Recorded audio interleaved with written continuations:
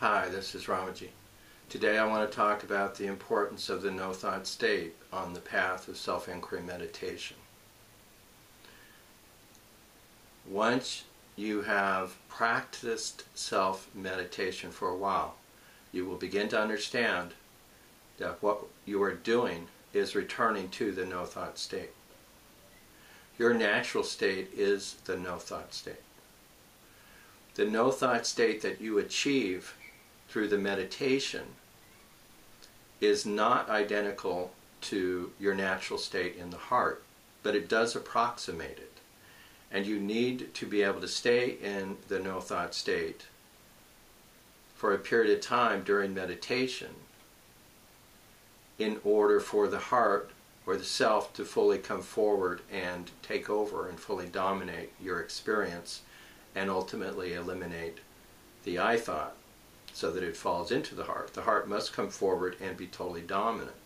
For that to happen, you must abide in the no-thought state. And for that to happen, you need to have knocked out most of the mind. So all that hard work will finally pay off and you'll be able to hang out in the no-thought state. Doesn't mean you have to do it for hours or half an hour, 10 minutes, maybe even not for 1 minute, but you have to be able to hang out in a pure no-thought state. And part of the process is that you begin to recognize a pure no-thought state. It is truly deep rest, and you will recognize it. Typically, most forms of watching meditation, they're secretly self-indulgent. You watch thoughts. It's passive. And this enables thoughts and silence, or thoughts and the no-thought state to mix. I'm going to talk about that next, and I'm going to talk about the neutral blank state. But what I want to say right now is that the heart or the self has no thoughts in it at all. That is why it is also called no mind or Buddha mind. It has no thoughts in it at all. It never did and it never will.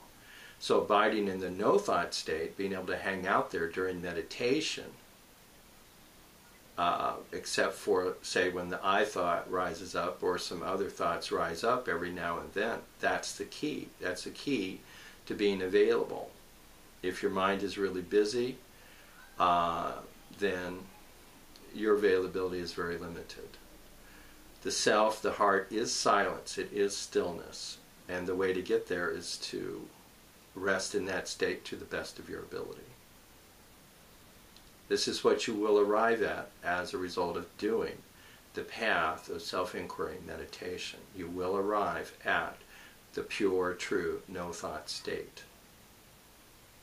When the self is realized, when the heart is realized, then you can have thoughts or not have thoughts. It makes no difference. You may go through long periods of time where there are no thoughts. I've gone for days where I did not have a thought and I was being very active. Other times I have a fair number of thoughts during the day. I notice every thought. I'm aware of every thought. That there are thoughts. But it makes no difference to the natural state, to the sahaja state. It makes no difference because it's a stateless state. And the heart allows thoughts at that point because the I thought has been eliminated. Therefore, functional thoughts can arise, other thoughts can arise. They make no difference. They do not affect your happiness, your peace, or your love.